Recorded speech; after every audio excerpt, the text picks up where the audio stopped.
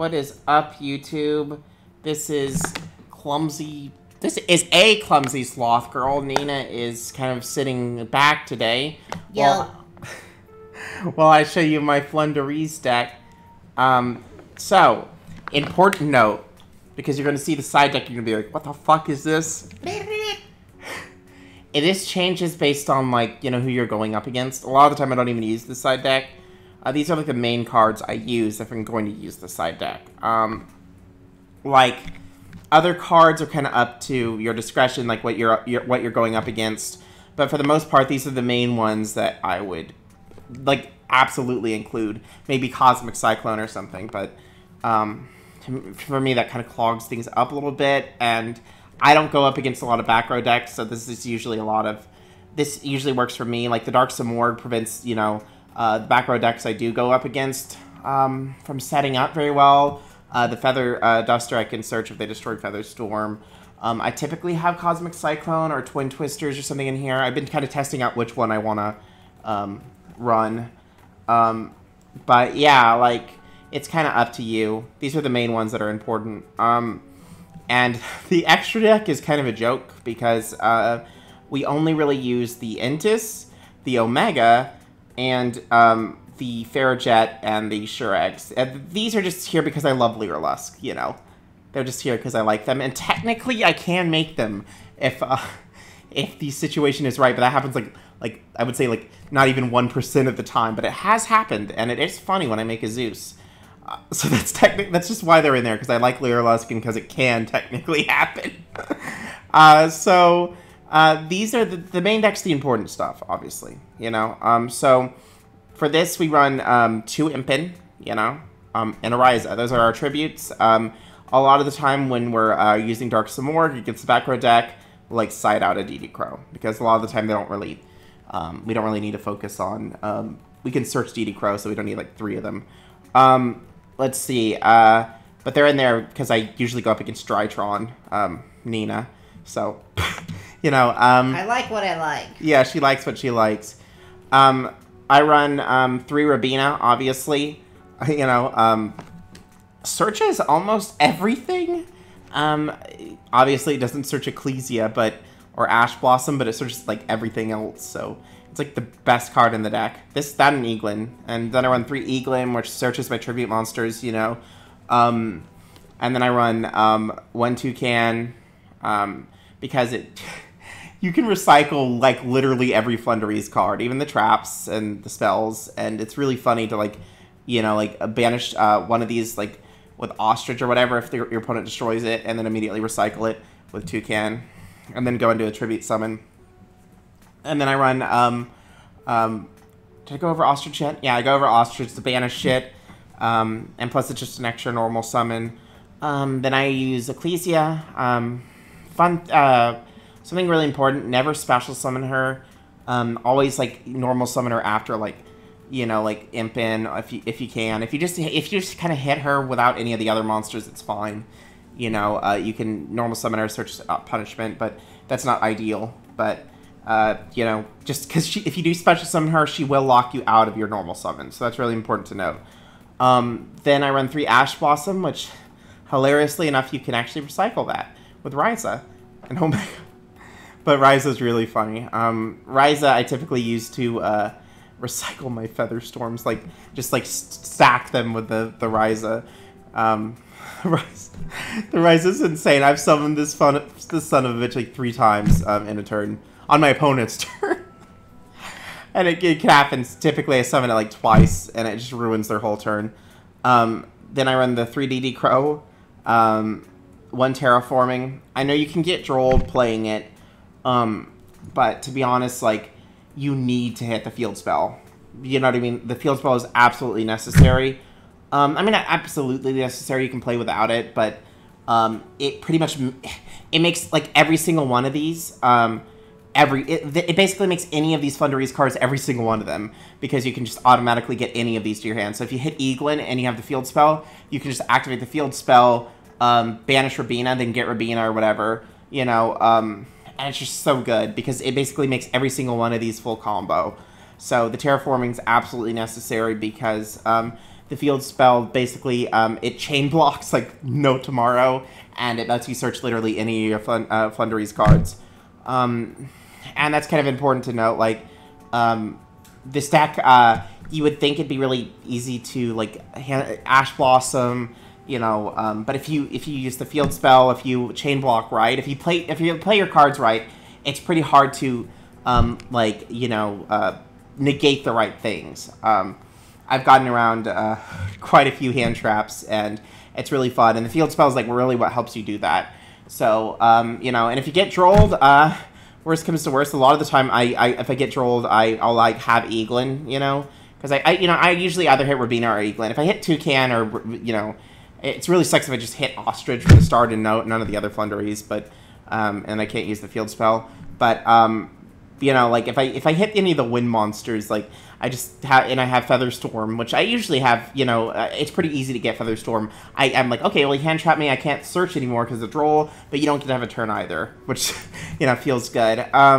So I run 3 of that, 3 of the field spell, mysterious map. You know, then I run 3 Pot of Duality, which is just free as fuck. Just like, hey, let me just look at the top 3 cards of my deck and just grab one. You know.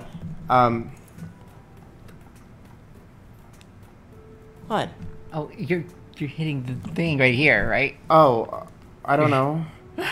I don't know, baby. I'm just trying to. I don't know. I'm sorry. It's okay. I didn't mean to. So yeah, I make fuck. What was I saying, baby? I don't know. I think you were on Duality. Yeah, Duality. So it's like stipulation is that you can't special summon. Well, you're not doing that anyway, so who cares? It's free as fuck. Then I run 3 Pot of Prosperity. You know, you can banish 6 off of this and search 6 cards, you know, like from the top of your deck and just grab one. And it's so funny because like there's so many searchers in this deck. Like, you know what I mean? Like it's like you're almost guaranteed to hit what you want. You know, if they troll you, sucks, but you can still get around that if they don't OTK you. Which a lot of the time, a lot of the decks in this format, or at least the ones I've faced, minus Drytron, can't really OTK you from the start. It's pretty hard because they have a lot of setup and control going on. And this deck basically auto wins against Eldritch, actually against Tri-Brigade, against like I haven't seen Dragon Link in a while, but auto wins against that. And auto wins against a lot of the meta decks. But like, yeah, like Drytron is it actually wins pretty consistently against Drytron. But like, ooh, like those 9 negates, they can be a little bit hard to get around when they get, you know, when she's got full Appaloosa, full Herald of Ultimateness, you know, Nina. But I pretty consistently gotten around them. But it isn't fun, for sure, to go second against Drytron. I don't think it's fun for any deck, to be honest. But the searchers, you know, they both help you search, and they also help you kind of bait negates. Then I run 3 to Nadir Servant. It's like, this card is so good in this deck. Obviously, it's just for Ecclesia, what's important to note is it can grab it from the deck or from the graveyard. So it's, you know, pretty much always live. And that's why I don't run, like, Flundereeze, because the thing with Flundereeze is it special summons itself, and that doesn't work in Flundereeze. You need to just run the one Ecclesia, which searches your traps and whatnot. And what's really funny about this is if any of your Flundereeze are banished, because, like, they negated them coming back, or they basically destroyed them, and they're gone for the turn, you could actually use this to send Shureg and get a free search. Just search any of your Flundereeze cards. So it's really funny in that way. Obviously, you can send Entis or, you know, Omega to recycle things. You know, Entis to destroy, Omega to recycle. This to search, this to kind of like shift a card to the deck and then draw a new one. You know, there's so many things you can do with just Nadir Servant. And then obviously you grab Ecclesia and search a trap. So you gain so much advantage off of this. But the Shuregs are the main reason this works so goddamn well. Because a lot of the time the opponent will destroy your Flundereeze monsters and they'll get real cocky, like, oh yeah, I stopped you, and then just immediately search another one, you know? And it feels really good because if you have the trap card or the field spell, you can just summon it on their turn, and it's hard for them to get around it if you summon it at the right time during their turn. Like, usually I summon it at, like, the start, and what can they do? Not usually much, you know, because if they waste their hand traps on your turn and you have ways to summon your shit on their turn, it's pretty hard to, you know, deal with. And this really helps on multiple levels, you know. Then I run the Dogmatic of Punishment to basically, you know, send cards from the extra deck, whether it's Shurag or Intis or whatever, and also destroy a card. And this card, it's so funny how this Nadir Servant basically it gave so much consistency to this deck. You know, I hear a lot of people talk about how this deck bricks. Mine doesn't brick. It is so fucking consistent. It's insane, and a lot of it's thanks to the Dogmatica cards and thanks to Harpy's Featherstorm. Because if they fucking stop your Eaglin, you know, or your win monsters, and they're like, oh yeah, we've won, you just activate Harpy's Featherstorm. Like, if they fucking hand trap Eaglin, or like, you know, like, if they hand trap you and they don't destroy it, you've got them. And how you just if you just can, like, if you can normal summon any of these Flundereeze cards, you know, get any of your win monsters out, and then you can just chain Featherstorm, like with your, you know, because you can summon on their turn. It's just insane. Like, this is always live.